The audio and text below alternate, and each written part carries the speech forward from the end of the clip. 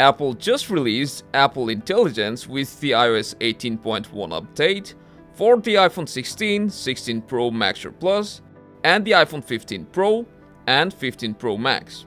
As of now, it is only available in the USA, and the other regions or languages will get it later. But if you don't want to wait and get your hands on Apple Intelligence right now, then let me show you how to set up and enable Apple Intelligence in the United States, and also how you can access Apple Intelligence even if you're outside the USA.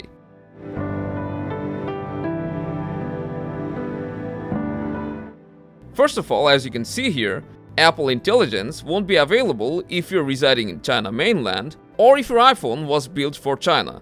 And the same thing goes for EU regions, but a lot of European users has made it work. So let me show you how to do that in just a few minutes. To enable Apple Intelligence, first of all you need to open Settings, and then make sure that your system language is set to United States. So just go to General, then Language and Region.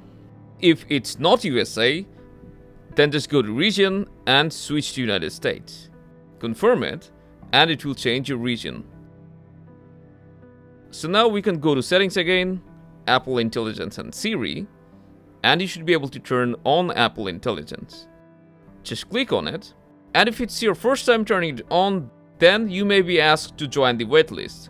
But don't worry, because it will only take a few minutes for you to get in. And after that, you can just come back here, tap on Continue, and turn on all the new features from here.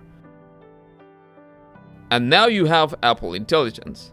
But in your case, if Apple Intelligence is still not showing up, then make sure that you also have the Siri language set to United States. Just tap on Language from here and select United States, go back, then Apple Intelligence will be available. And that's how simple it is to get Apple Intelligence no matter in which country you are residing.